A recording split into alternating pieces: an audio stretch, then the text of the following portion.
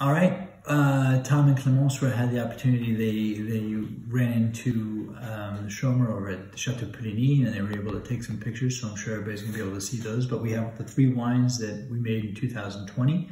The 3 kosher wines. We made 1 white, the Chalumeau, and then 2 reds, the Vonnet Brouillard and the Grand Epinot.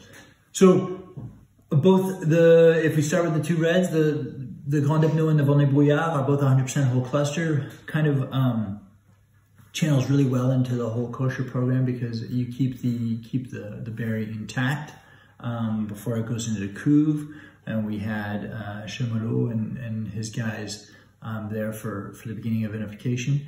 2020 was a little trickier vintage in the sense that it was very early. It was a very early vintage for us in Burgundy. It was in August 20th was our pick date for the reds. And then the Chalumeau ended up being picked a little bit later, about a week later. So we started with Pinot in 2020, which is unique for the area as well.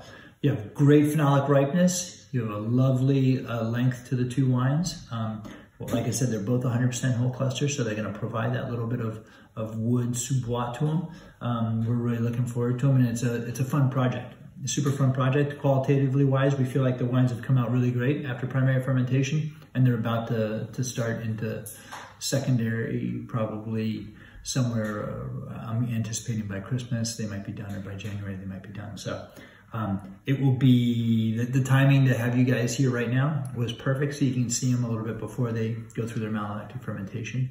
And moving on to the white, the Chalumeau parcel is just below the Hameau of Blany, a good citrus, crisp, lemon curd kind of vineyard that always shows really well on the chalky calcareous soils.